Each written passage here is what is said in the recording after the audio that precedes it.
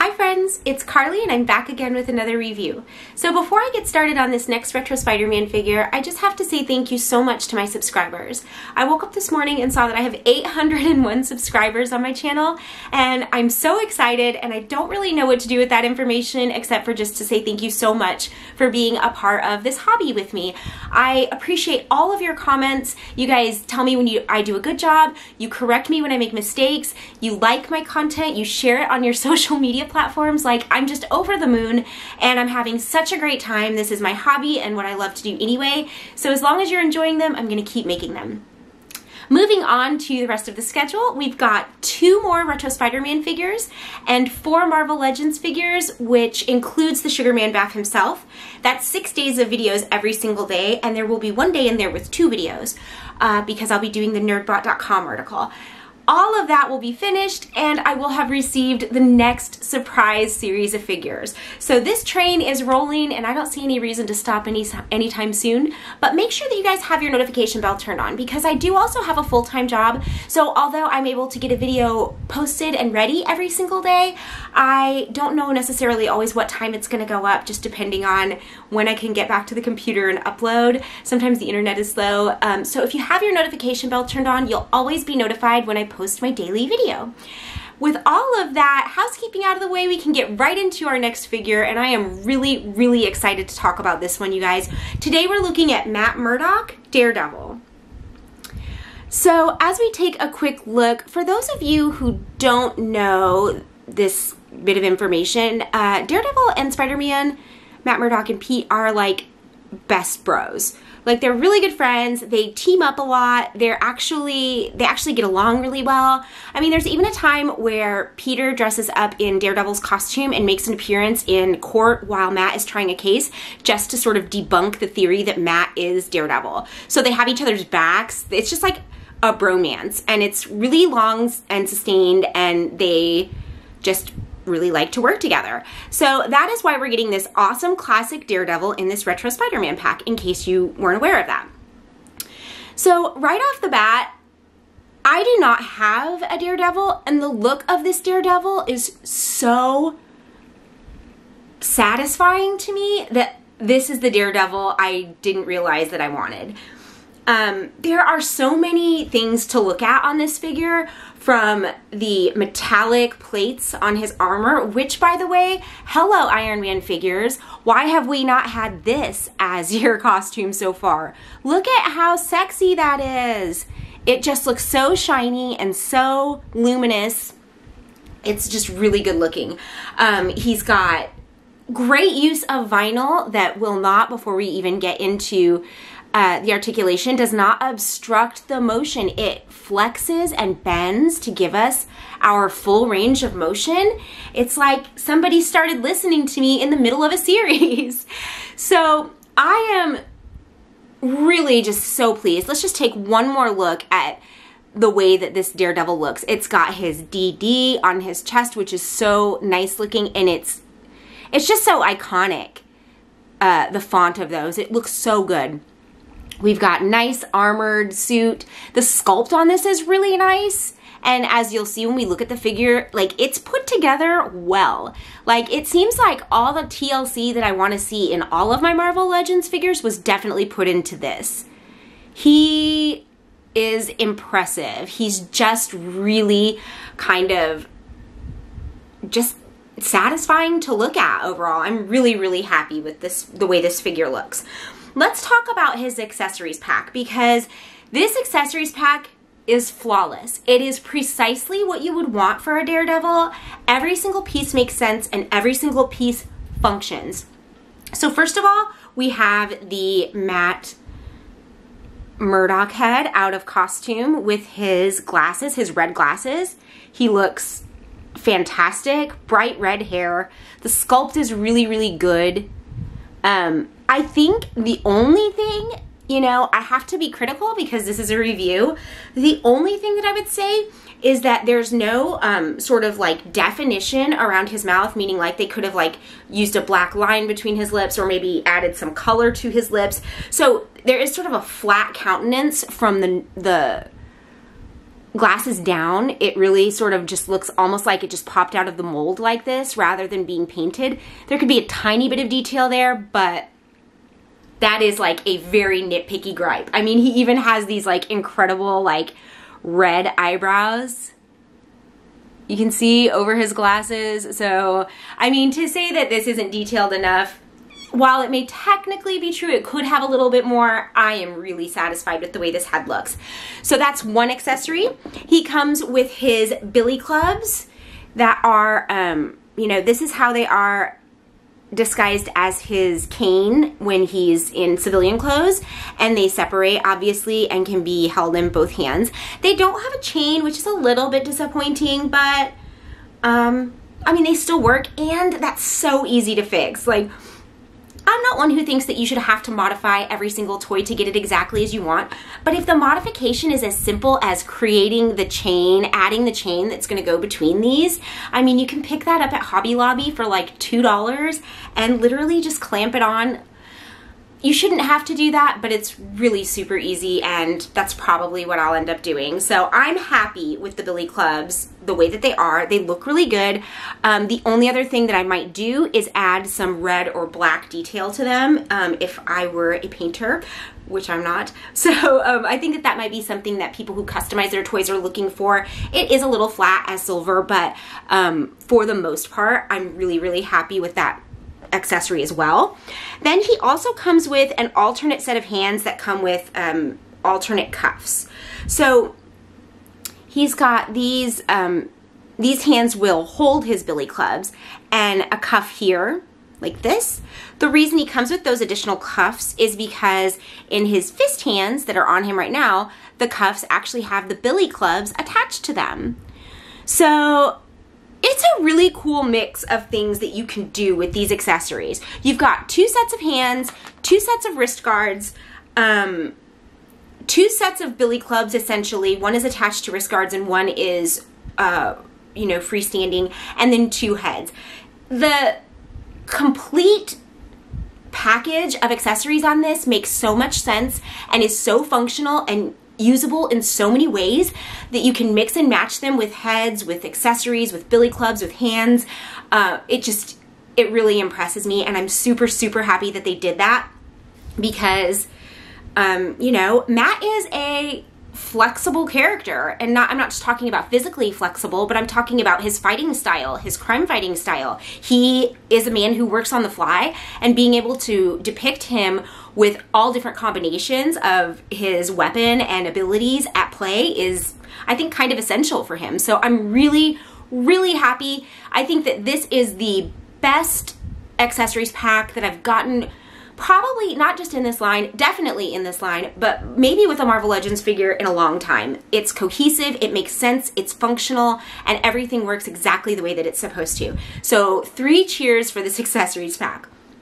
Now let's look at his articulate points. We didn't really take like a great close look at this particular head. Sorry, we need to get focused here. But this is a really good looking Daredevil, guys. Look at the red eyes, his horned hood.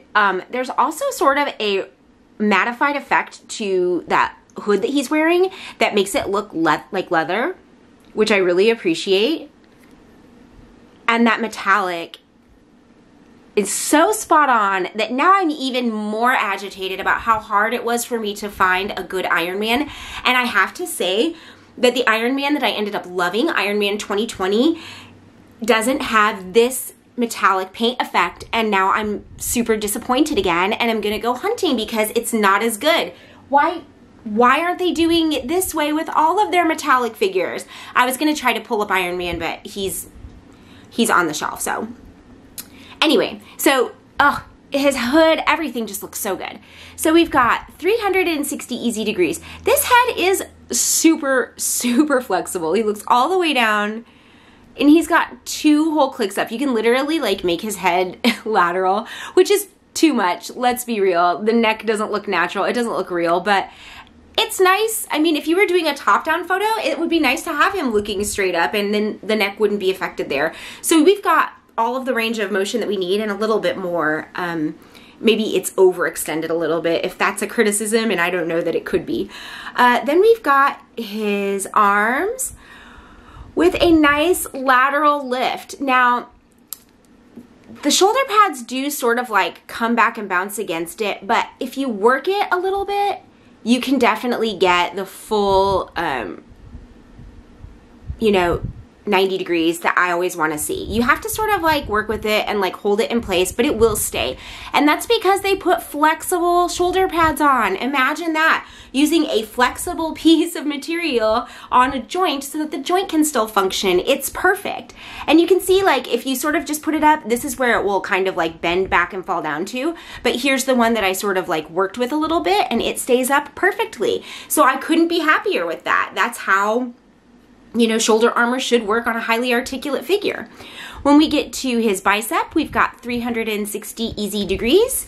We've got a great double jointed elbow that does run into his bicep a little bit, but it's still a pretty good bend there. I'm happy with it. The wrists turn 360 degrees, and they have a forward and backward bend that actually function. And I think the reason they work so well is because the cuffs, his wrist guards, are separate pieces. So as you're trying to adjust the forward and backward motion of his wrist, the cuff just sort of shifts up and it just ends up working perfectly. So we have no obstruction at all in the wrist. And that is with the cuff and billy club, which I would think would be the one that would obstruct the most. So great movement throughout the arms. I'm really, really happy with these shoulder pads that do not obstruct the motion in his shoulders. Moving on to the torso, we have, which, let's just look at that armor again. It's so good looking, this costume, you guys. That metallic paint is flawless, and the color is so sharp. It just looks really, really good. So we've got a great bow forward. That's almost 90 degrees, which is nice. And backwards, I think that's pretty good. You know, as I've said in the past, really it doesn't take very much for that to photograph dramatically and to look dramatic on film or whatever you happen to be doing, whatever pose you happen to have them in. So the back bend is a little bit less dramatic, but it still works for me. I'm happy with it. We have a 360 degrees clicky turn waist. You can hear that. So we're getting a really good range of motion with a lot of stopping points. He is a little bit loose in the torso, and I know that I keep saying that, but I'm gonna keep pointing it out as long as it keeps happening. If we're using this size body and it's always loose, let's do something to fix that. And I got a comment on my last video that was like, well, just don't shake it. And I know that that was tongue-in-cheek teasing.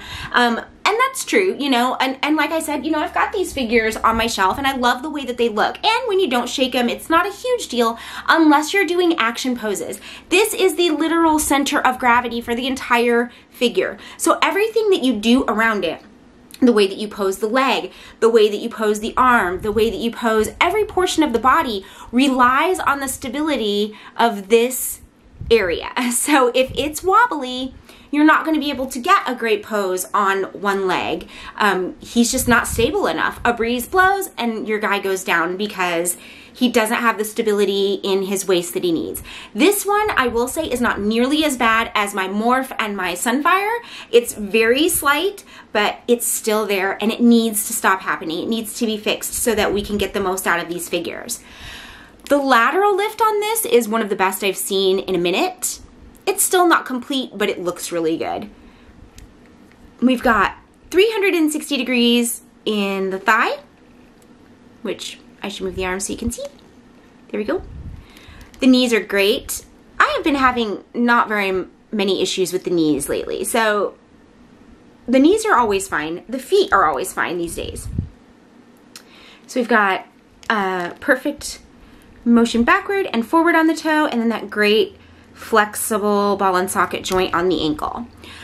So the points of articulation on this figure are perfect, and I feel like the sculptural elements of the costume work with the articulate points. Thinking about the way that the costume is going to work with the mechanism of the toy is something that you think should just happen at the beginning design phase, but it clearly isn't. And I'm learning more that the design phase is, all of these phases of production are sourced differently. So there's an appearance phase, like where they decide what the figure is going to look like. Then an articulation phase where somebody does that design, and then everything gets produced. So it's kind of no wonder that seems really dissonant to me, kind of a disconnected process. If we bring all of those together in the first phase of the game, then we won't have these little hiccups here and there.